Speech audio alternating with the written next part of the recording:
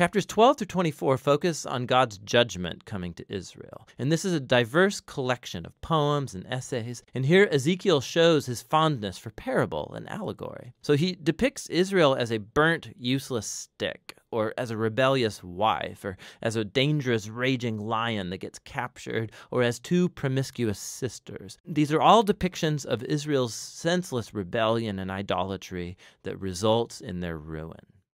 Ezekiel 16. Again the word of the Lord came to me. Son of man, make known to Jerusalem her abominations, and say, Thus says the Lord God to Jerusalem, Your origin and your birth are of the land of the Canaanites. Your father was an Amorite, and your mother a Hittite. And as for your birth, on the day you were born your cord was not cut, nor were you washed with water to cleanse you, nor rubbed with salt, nor wrapped in swaddling cloths. No eye pitied you to do any of these things to you out of compassion for you, but you were cast out on the open field, for you were abhorred on the day that you were born. And when I passed by you and saw you wallowing in your blood, I said to you in your blood, Live. I said to you in your blood, Live. I made you flourish like a plant of the field, and you grew up and became tall, and arrived at full adornment. Your breasts were formed, and your hair had grown, yet you were naked and bare. When I passed by you again and saw you, behold, you were at the age for love. And I spread the corner of my garment over you, and covered your nakedness. I made my vow to you, and entered into a covenant with you, declares the Lord God, and you became mine. Then I bathed you with water, and washed off your blood from you, and anointed you with oil. I clothed you also with embroidered cloth, and shod you with fine leather. I wrapped you in fine linen and covered you with silk, and I adorned you with ornaments, and put bracelets on your wrists, and a chain on your neck. And I put a ring on your nose, and earrings in your ears, and a beautiful crown on your head. Thus you were adorned with gold and silver, and your clothing was of fine linen and silk and embroidered cloth. You ate fine flour and honey and oil. You grew exceedingly beautiful and advanced to royalty. And your renown went forth among the nations because of your beauty, for it was perfect through the splendor that I had bestowed on you, declares the Lord God. But you trusted in your beauty, and played the whore because of your renown, and lavished your whorings on any passer-by. Your beauty became his. You took some of your garments, and made for yourself colorful shrines, and on them played the whore. The like has never been, nor ever shall be. You also took your beautiful jewels of my gold and of my silver, which I had given you, and made for yourself images of men, and with them played the whore. And you took your embroidered garments to cover them, and set my oil and my incense before them. Also my bread that I gave you, I fed you with fine flour and oil and honey. You set before them for a pleasing aroma. And so it was, declares the Lord God. And you took your sons and your daughters, whom you had borne to me, and these you sacrificed to them to be devoured. Were your whorings so small a matter that you slaughtered my children, and delivered them up as an offering by fire to them? And in all your abominations and your whorings you did not remember the days of your youth, when you were naked and bare, wallowing in your blood. And after all your wickedness, woe, woe to you, declares the Lord God. You built yourself a vaulted chamber, and made yourself a lofty place in every square. At the head of every street you built your lofty place, and made your beauty an abomination, offering yourself to any passer-by, and multiplying your whoring. You also played the whore with the Egyptians, your lustful neighbors, multiplying your whoring to provoke me to anger. Behold, therefore I stretched out my hand against you, and diminished your allotted portion, and delivered you to the greed of your enemies, the daughters of the Philistines, who were ashamed of your lewd behavior. You played the whore also with the Assyrians, because you were not satisfied. Yes, you played the whore with them, and still you were not satisfied. You multiplied your whoring also with the trading land of Chaldea, and even with this you were not satisfied. How sick is your heart, declares the Lord God, because you did all these things, the deeds of a brazen prostitute, building your vaulted chamber at the head of every street, and making your lofty place in every square.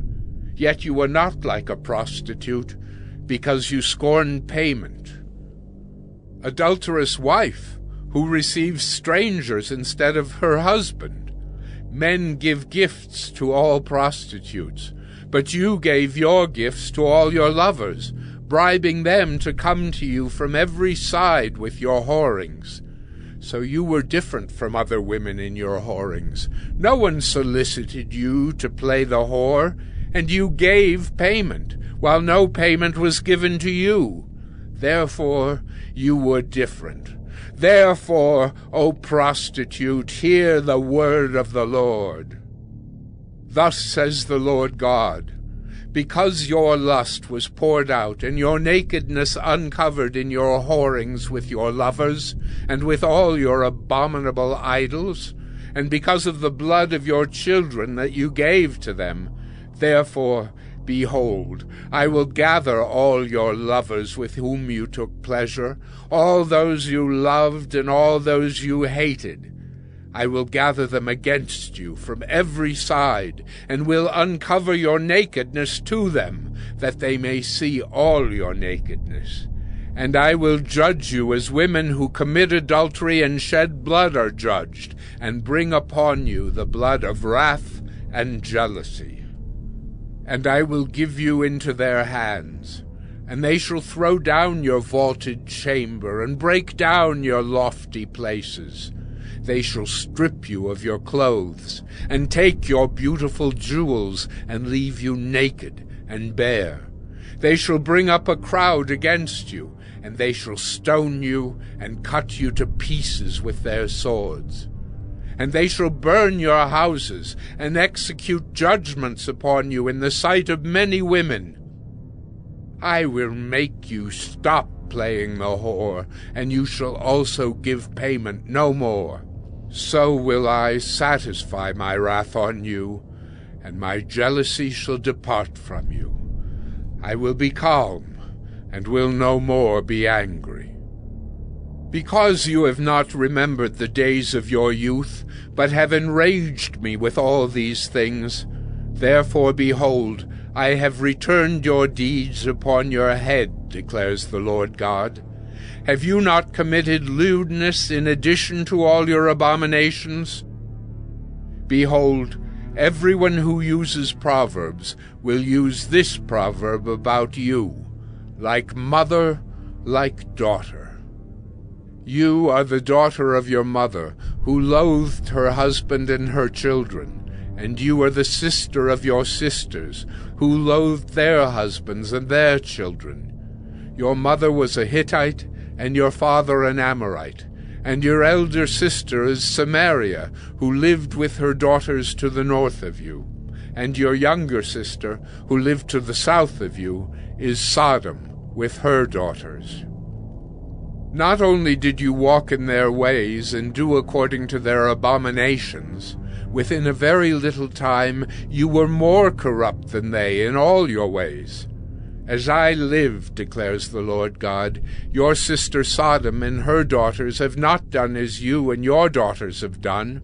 Behold, this was the guilt of your sister Sodom. She and her daughters had pride, excess of food, and prosperous ease, but did not aid the poor and needy.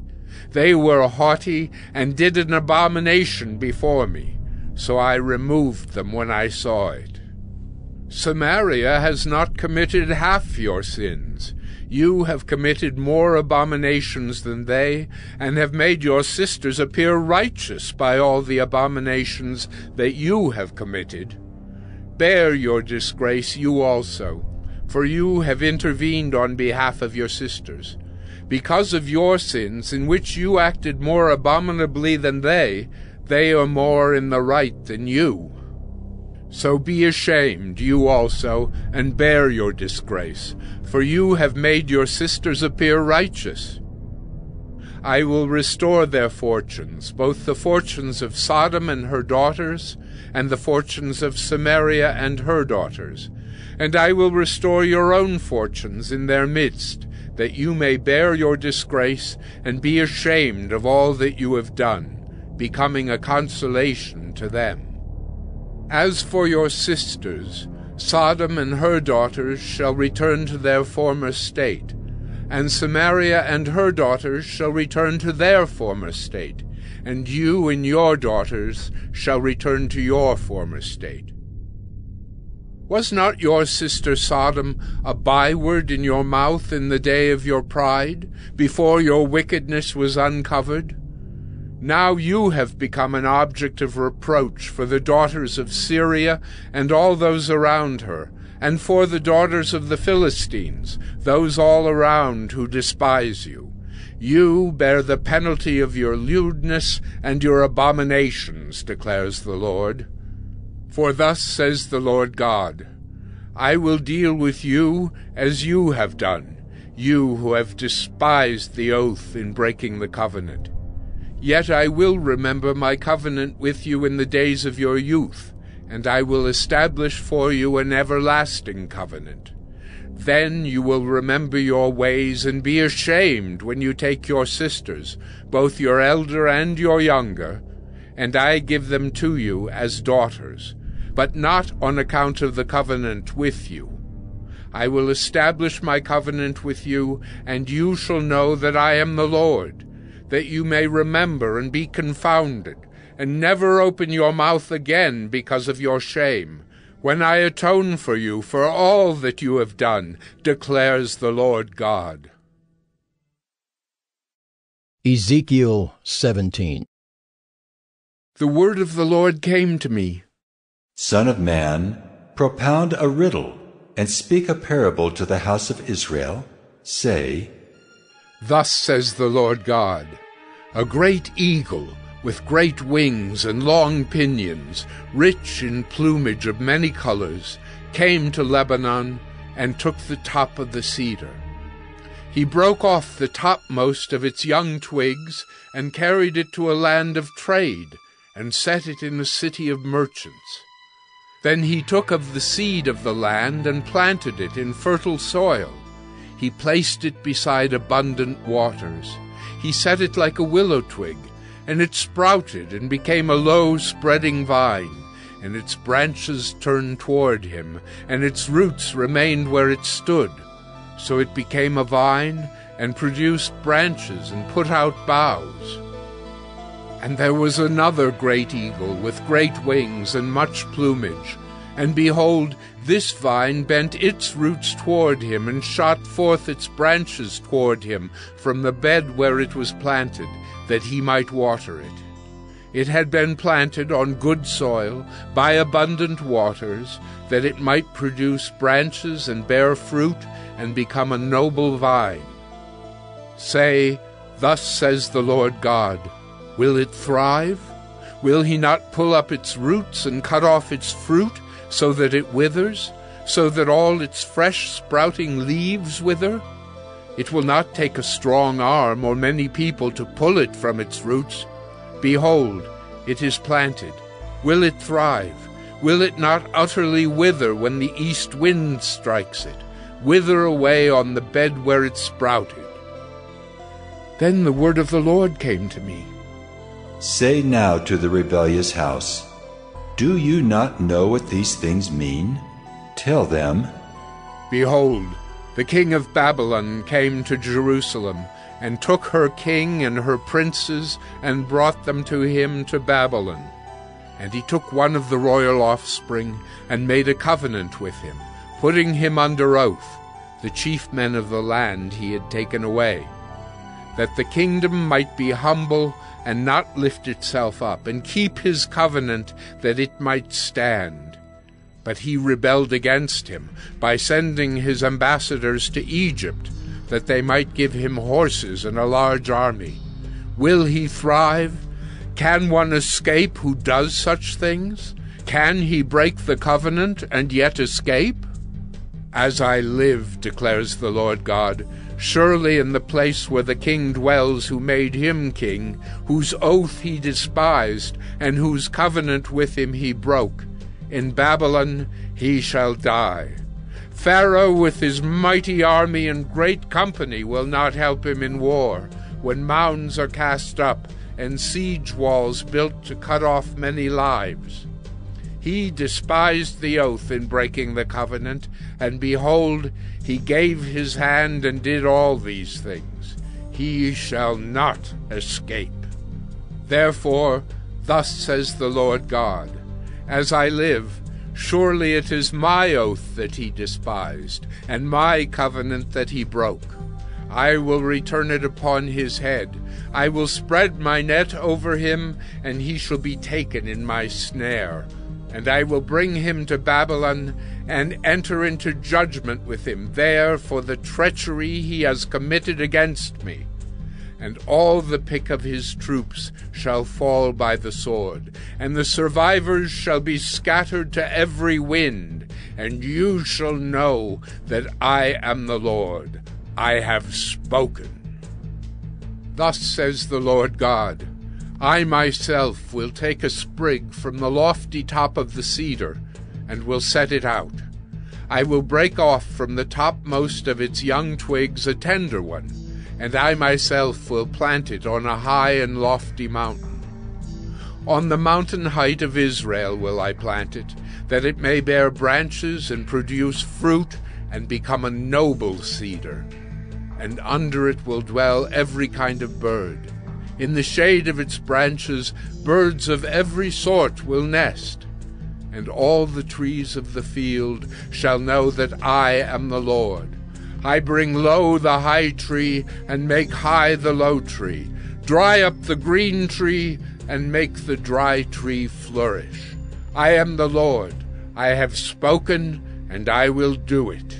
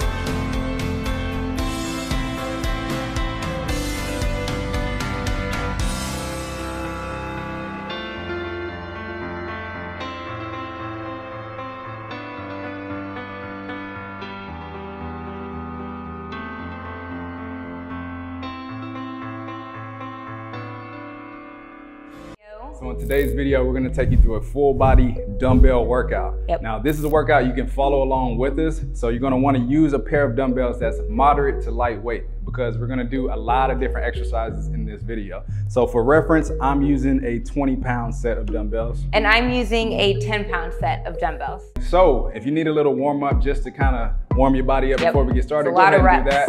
Otherwise, we're gonna jump right into it. Let's get into it.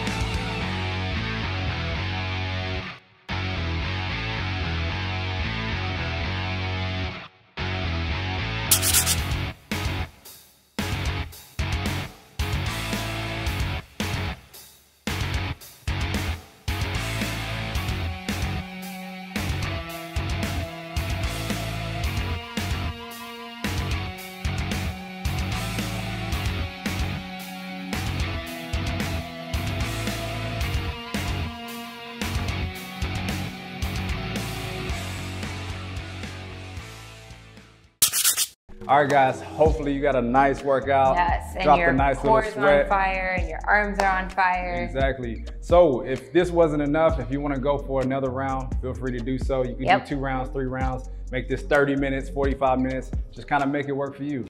Hey guys, Brent here from the X and Christian Central. I just want to thank you guys for watching our video. We really appreciate it. I really hope it's helping you on your Bible goals and your other goals as well. Be sure to check the links in the description for all the material that made this video possible. Also, if you haven't already, be sure to check the socials, our other socials over here, and please like and subscribe as well. By now, there should be a video for the Babylon Bees weekly news. I really encourage you guys to check that out, and our sermon link, which I also encourage, our weekly sermon link. I really encourage you guys to check that out as well. I really hope to see you guys tomorrow, and thank you guys again for watching our video. Bye.